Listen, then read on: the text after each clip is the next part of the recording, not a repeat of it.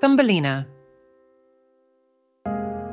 Once in a distant forest, a baby girl was born within a delicate flower. Her body was no larger than a thumb, leading everyone to call her Thumbelina. Thumbelina lacked parents, but was well cared for by the flower spirit, growing into a charming little girl. She adored playing with butterflies, bees, dragonflies, and ladybugs, never feeling lonely thanks to her many friends in the meadow. One day, Mother Toad noticed Thumbelina and was captivated by her sparkling skin and beautiful hair. "She'll be the perfect bride for my 2 sons," thought Mother Toad, deciding to take Thumbelina while she slept peacefully. Deeply asleep, Thumbelina was unaware as Mother Toad gently placed her on her back and carried her away.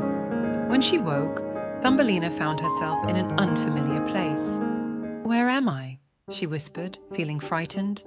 "Don't be afraid," reassured Mother Toad. "You're safe with us." Mother Toad and her 2 sons appeared with a wedding dress. "Tomorrow you'll be our bride," the Toads declared. "No, please let me go," pleaded Thumbelina. "I don't want to marry a toad." The Toads, offended by Thumbelina's words, ordered her to bed, insisting she'd marry them regardless. Sulking, Thumbelina went to bed. In the dead of night, a gentle voice roused her. "Thumbelina, I'm here to rescue you," whispered the field mouse. "Come with me."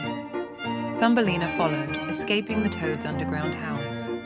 All night they ran until they reached a river. "Thank you, little mouse," said Thumbelina. "You're welcome, Thumbelina. Now the fish will take you back to the meadow." Riding on the fish's back, Thumbelina felt the cool water wash over her.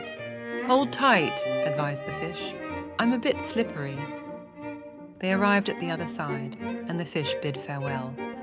"That's all I can do for now, Thumbelina. Now the blue tit will take you home," said the fish. "Thank you, little fish," said Thumbelina.